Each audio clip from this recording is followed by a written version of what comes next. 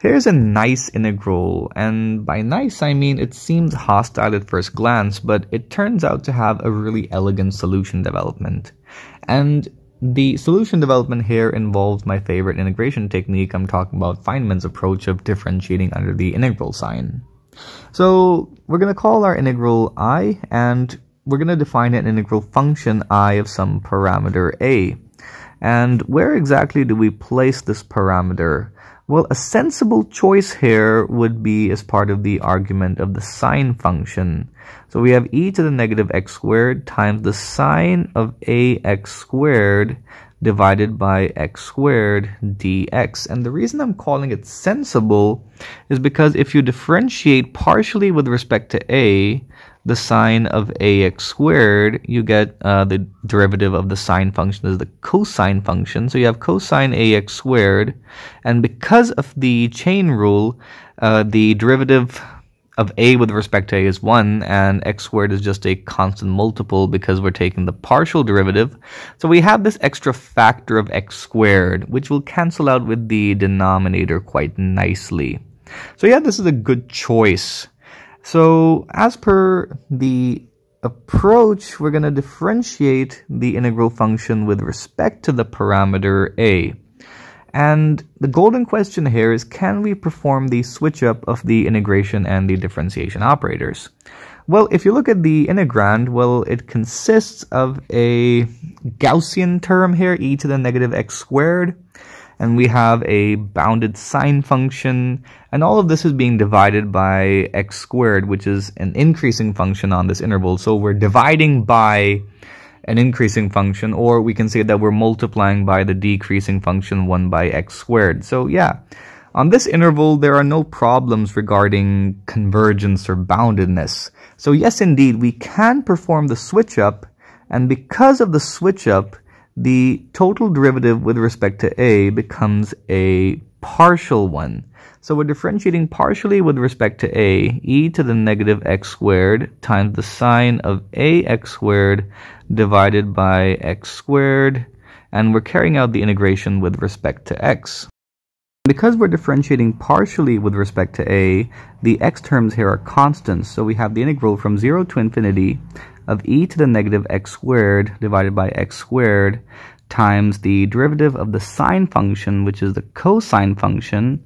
So we have cosine ax squared, and because of the chain rule, we need the derivative of the argument, which sorts out, in this case, to x squared. And this multiple of x squared cancels out quite nicely with our denominator here. So this implies the derivative of I with respect to a is the integral from 0 to infinity of e to the negative x squared times the cosine of ax squared dx. Next up, we're going to make use of Euler's wonderful formula, whereby we know that e to the ix equals the cosine of x plus I times the sine of x. And notice that our integrand contains the cosine term. So we're only interested in the real part of this complex exponential. So if we need cosine ax squared, then this means that we need the real part of e to the iax squared. Okay, cool. So all of this implies that the derivative of I with respect to a is the real part of the integral from 0 to infinity of e to the negative x squared times e to the iax squared dx. So multiplying out these two exponentials, you're left with the real part of the integral from 0 to infinity of e to the, I'm going to factor out a negative x squared term here, so that leaves me with 1 minus I times a. And what exactly is the structure that you've finally obtained after all of this awesome mathematics?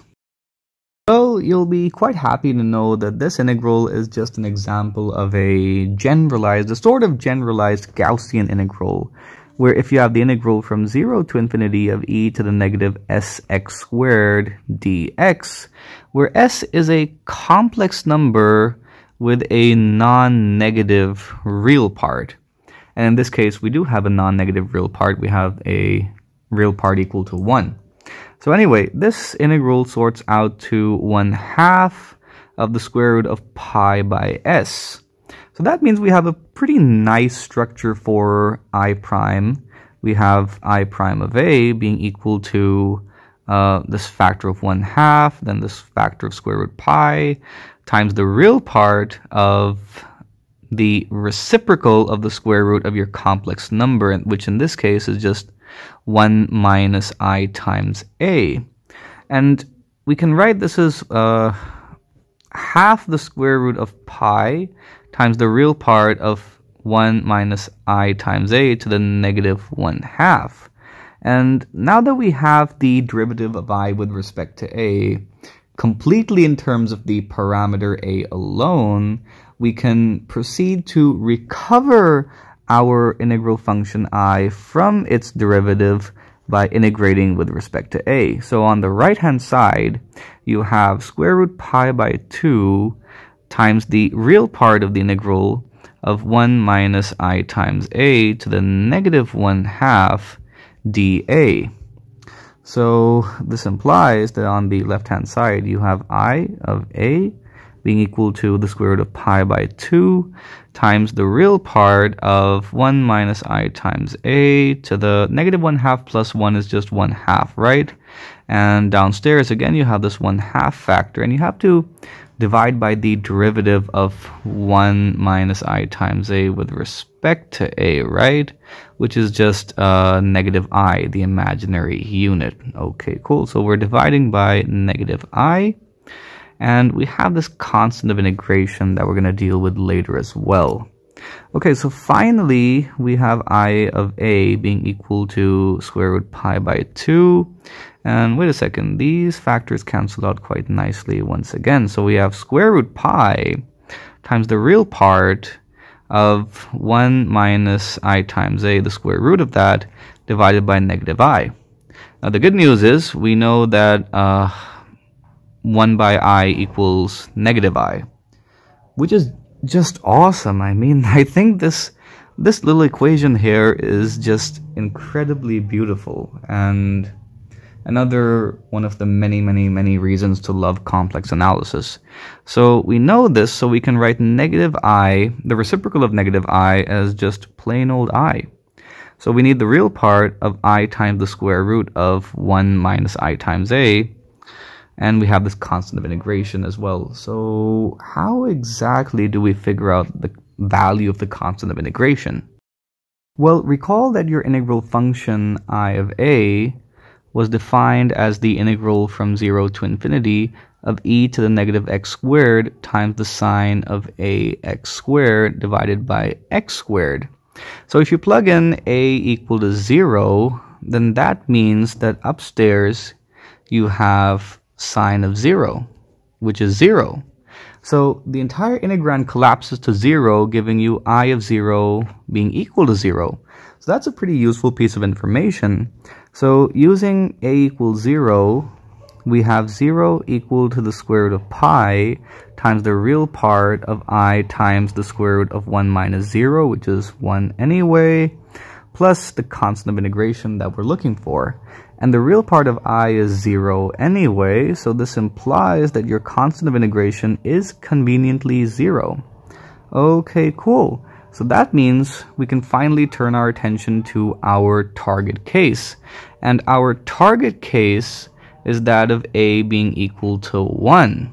So this implies that your target integral, which is I of 1, equals the square root of pi times the real part of I times the square root of 1 minus I times a, and a in our target case is just 1. So we're now interested in the real part of this complex number, which is quite easy to extract. All we have to do is use the polar representation of complex numbers. So let z be the complex number 1 minus I, and in the polar form, for that you need the modulus of z, which in this case is the square root of 2, and the argument of z, and remember, we're only interested in the principal branch. So here we have the inverse tangent of the imaginary part, which is negative 1, divided by the real part, which is 1, which sorts out to negative pi by 4. So that means in the polar form, you have z equal to 1 minus I equal to the square root of 2 times e to the negative I times pi by 4. And we're interested in the square root of 1 minus I, and the square root is just an exponent of 1/2, right? So this implies that the square root of 1 minus I equals the square root of the square root of 2 times e to the negative I pi by 8 now. And again, we're interested in multiplying the square root term by the imaginary unit I.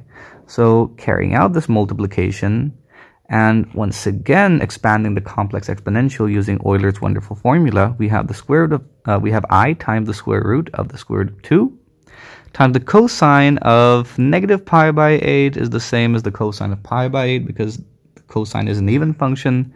On the contrary, the sine is an odd function, so the negative sign just pops out. So you have minus I times sine pi by 8. And multiplying out this I term here, that gives you I times the cosine term and I squared times the sine term. Now negative I squared is just positive 1. Okay, cool. So finally we have I times the square root of 1 minus I. And we need the real part of this. And that is pretty clear that that is the square root of the square root of 2 times the sine of pi by 8. Okay, nice. This is awesome. So all we needed was this real part times the square root of pi, and that gives you your target integral I. So finally, we can write here that the integral from 0 to infinity of e to the negative x squared times sine x squared divided by x squared dx equals the square root of pi times the square root of 2 times the sine of pi by 8. A really nice result indeed. I hope you enjoyed the video. Be sure to like and subscribe. Thank you. See you next time.